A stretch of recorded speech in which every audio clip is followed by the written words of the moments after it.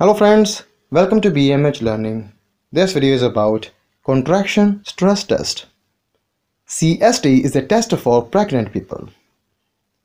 It is done during pregnancy to measure a baby's heart rate during uterine contractions. Here is how it works.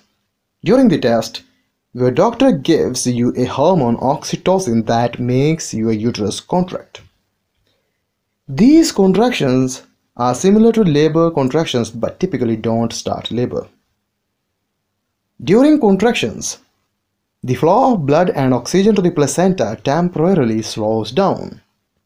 So, if your placenta is healthy, it has extra stores of blood ready to provide the baby with the oxygen he needs during those contractions.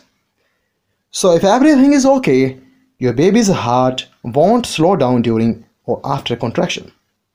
But if the placenta isn't functioning properly, your baby won't get enough oxygen and his heart will beat more slowly after a contraction.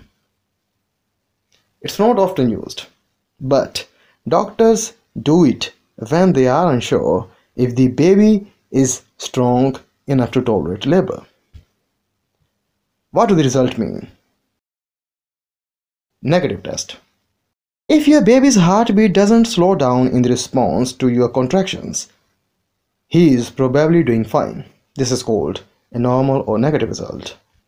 In this case, you will either wait to go into labor naturally or have the test again in a week. Positive result. If your baby's heart beats more slowly after more than half of your contractions, the result is positive, signaling that your baby may be under stress and unable to tolerate labor contractions.